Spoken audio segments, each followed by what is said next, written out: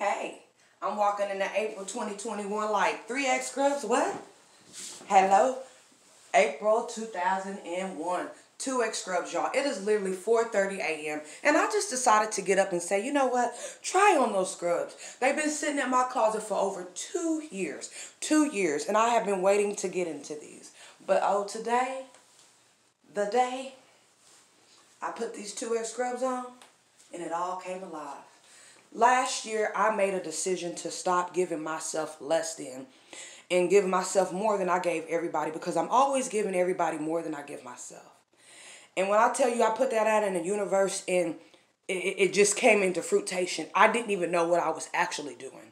2021 came, it caused me to walk away from a toxic relationship that no longer served neither one of us. It caused me to start relying on people who no longer serve me and to look within. And since I looked within, 2 months later, y'all, I'm in my 2X scrub that took me all last year to get in. Believe in yourself. Quit relying on others to do what you need to do for yourself. It taught me to revalue and respect myself more, because what I lost in that relationship, what I never had, was total self-respect and total self-love. And then I was with somebody who truly didn't love themselves. So he always beat me down.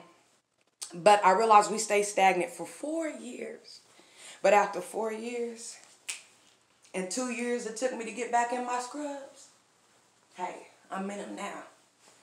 And now that I have released that negative energy, and every day I'm doing the work to work on my codependency issues, to work on loving Latoya at whatever state God has me in.